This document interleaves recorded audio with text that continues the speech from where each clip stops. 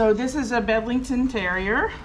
They have a different texture of coat. Anybody that wants to come up and touch it, if you've never seen one before, they're not a super popular breed. But they are something that you may see in your salon at some point. I'm gonna try to do it. She's not used to electric tape. Okay, that's a little better. Now I can see. There we are. So a terrier is a terrier is a terrier. This is a long-legged terrier, and when we have short-legged terriers, we talked about the short-legged terrier last time, the Scotty. That's part of your certification. If you're doing National Dog Groomers Association, part of your certification is you have to do a short-legged terrier and a long-legged terrier.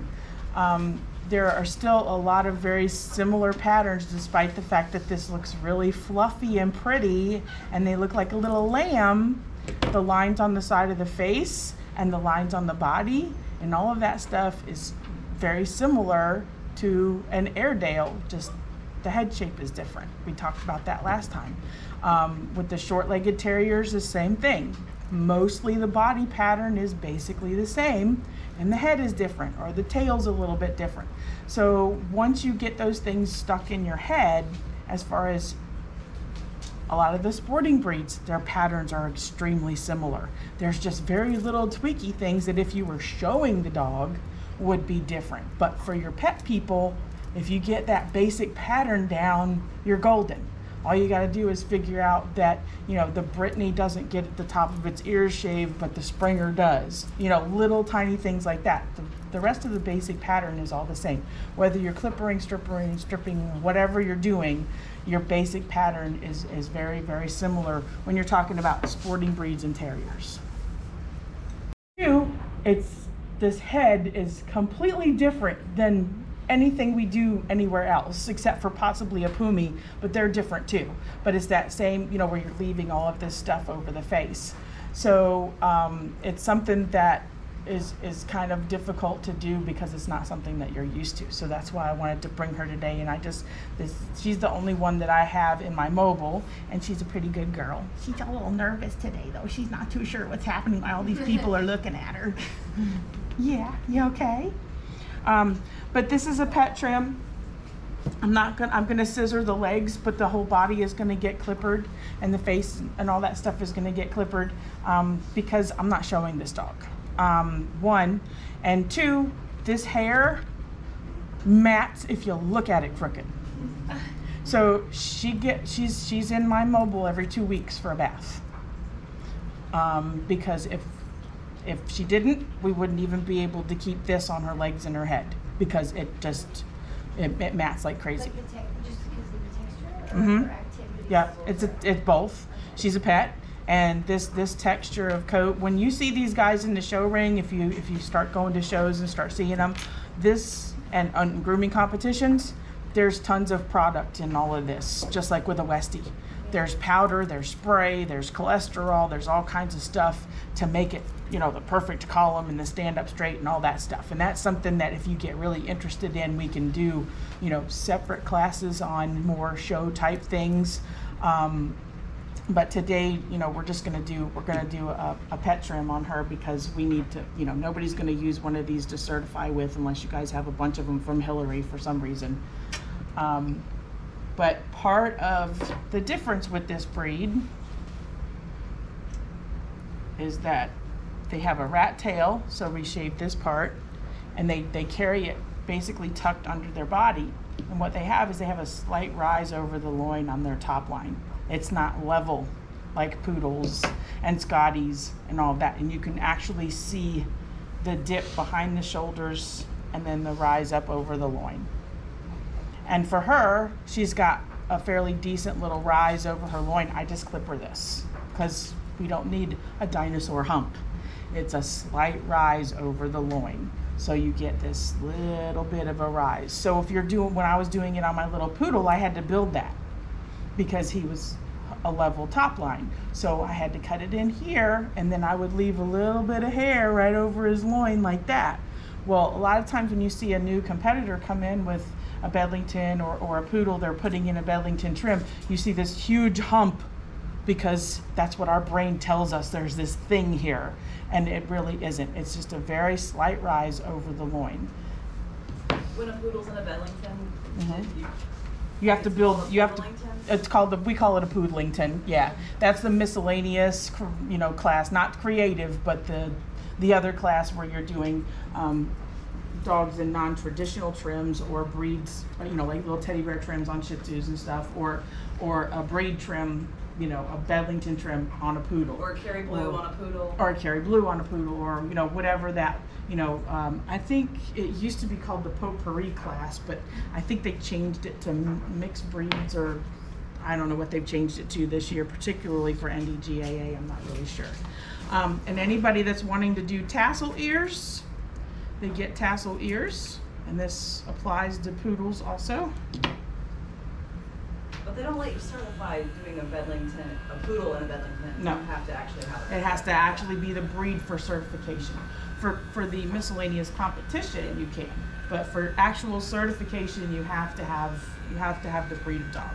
Now, when they show these guys, they do a 40 in reverse on these ears, okay? But we don't want to do that with our pet dogs because, number one, their skin's going to be more sensitive. They're not used to it.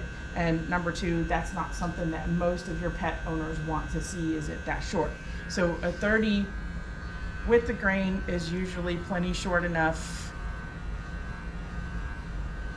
And the trick to tassel ears is you've got to come all the way down to the bottom of this ear and leave the center.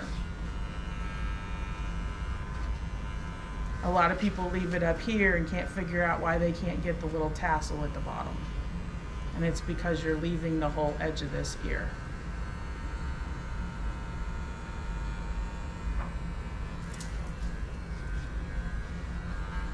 And you shave the whole underside of the ear.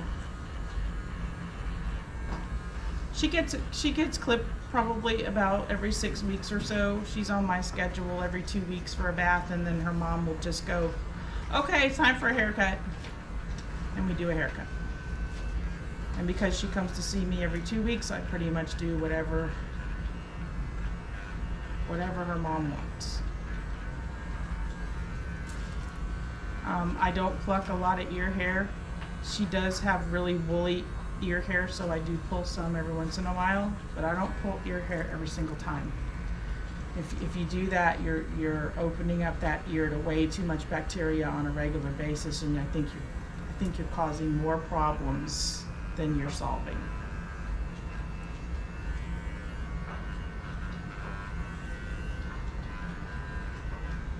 Does that apply for all the dogs you have? Every dog that needs ear plucking. I don't pluck ear hair on my poodles ever. You tell that to you just say that same thing Yep. to the owner? Yep. Because maybe it's gunky or matted or a special situation where you Yep. think it's obstructing being able to clean things. Oh yeah, I'll pull it. But then I tell them I pulled it, and I tell them that it's not something I do all the time. And if they'd like to bring me a note from their vet that they want me to pluck their ear hair every single month, then I'm happy to do it, but I don't want to hear it. But there's risk involved with that. I don't want to hear it when they get ear Ear infections. infection. When they have a chronic ear infection, I don't want to hear about it. And we try to work with the vets to help have Yes. relationships so that they don't constantly tell them Absolutely. that go get the ear, we have. Oh, yeah. Because then they We'll do the glands. yeah, No, it's the same we don't. conversation with the gland, the Right. vet says have the groomer do it, the groomer says have the vet do it. It's- Right. Yeah, it's a whole nother. Get your story straight for this. Well, here's my thing. A lot of times when I have a dog that needs anal glands done, 9 times out of 10, it's a really fat dog. I can't get them that way from the outside. Not my job to go inside. That's the vet's job. Yeah, we just don't at all anymore, just period. Not Yep. internal, external. We never did internal, but even external, just Yeah. not at all. I don't blame you then. If that's your store policy, It's then our- that's fine. Well, it's been about a year now, probably, we've had that. Yeah. It just makes it so much easier, because we also notice that sometimes even if they feel fine, they might not be fine. Right. And so we don't want to be Yep. responsible for. And then you express it and you got blood and Other pus and problems everything and- else, and yeah. yep. You We don't notice want to it's mess one with that that. Bring it to the customer's attention that they should Right. get it checked out. Right. But sometimes even they're not swollen, they could still have a problem. Yeah. But yeah. I do on request, and that's because I'm mobile and I have a very, very good relationship with my clients. And if I tell them I'm not doing it, then they know there's a reason. If you guys want to come up and take a look at her ear, you're more than welcome. And in the breed standard, it probably says, but just off the top of your head, the reason for that head is like going to ground, it's protecting Right. their eyes. The same thing Why as like the shiny? Westie and all that. They're protecting their eyes in And the why front. the tassel? It's so soft. Again, it's a protection thing. Protection for the Rats. rats nipping the ends. They typically go after rats, It's is what just they for were bred digging for. and holes? Okay. Yep, it keeps the dirt and stuff out of You their can really eyes. only see her eyes from the Yes. side. Right, That's yeah. awesome. Right. I love that. Yeah. And then Now- last time you mentioned about the peripheral vision. I mean, this dog can see, definitely. She can see me. Mm-hmm. That's crazy. Yep. I love it. Now her mom does have me open her eye a little bit more in the front than I normally do because her mom's. We talked about Likes that to last see the time. eye, yeah, She wants to nothing see her about the dog eyes. being able to But see, if you but- were, if you were competing with this dog and showing her, this would be covered here in the front as well. Okay. She only the side of the eye is open. Oh, wow. Wow. Do you trim the lashes to like open it up? Mhm. Okay. Yep. So cool. I love it. Good girl. Good job, Lily. She's like, why are y'all? She's so used to it just being me. Like, I get her done in an hour and a half in my mobile, and she's just like, she came in here like, what the heck is going on? Smells like the mobile. Yeah, but I don't get We're not it. moving. There's all these peoples. Good girl. Good job. Good girl. Yeah, it's very soft. Yeah, oils on your hands. Good girl. Good job, Lil. You're so Oh, wait, hold on. That was so adorable. She says, take me home. Stop. Oh, very cute. You'll have to send that to me. I'll send it to her mom. She says, are you going to save me? Get me out of here. I'm going to do her other ear real quick now that you guys have seen it. And the inside is recording also? Yep. Okay.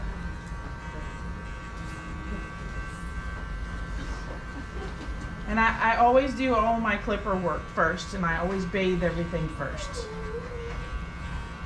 If you're working on dirty hair, you're ruining your blades. At minimum, you're going to end up with more sharpening, and your blades aren't going to last quite as long as they should. And maybe Because for sand future- and dirt and stuff is basically, I mean, it's like diamonds. You know, it's cutting the edges of your stuff. And maybe you have certain blades that you use for pre-shave matted dogs. Well, you don't have to matted dogs. but Unfortunately, or fortunately, back- however you look at it, I don't do that anymore. Way back when you did, or other places Yes. that do, Yeah. you would maybe just have some designated for pre-shave. Yeah. Or, And honestly, once I learned how to wet shave, I don't. Wet shave. Yeah. oh yeah. You shave. But I even don't- if I it's don't really shave. close to this, like, I mean, Doesn't severely matter. matted. Doesn't matter. I mean, really Throw them in the bad. tub. And But it's shave. Throw hard 'em to in get to the the tub. skin when they're. Throw 'em- Yes. I've heard, yes, we've Yep. heard of this before, and we've tried what? it. Yes. Well, towel dried. Okay. Blow. Put the force dryer on them. It loosens it right up. No, it would. We'll do this. We'll do this again. I hadn't really I'm telling you totally guys. subscribed to it. It's a new but thing. we'll It's try a it. newer thing. It's not something we've traditionally learned how to do, and it's scary. But I'm telling you, it saves absolutely gobs of time and wear and tear on you and the dog. And the clip, the blades. Yeah, I can see. And it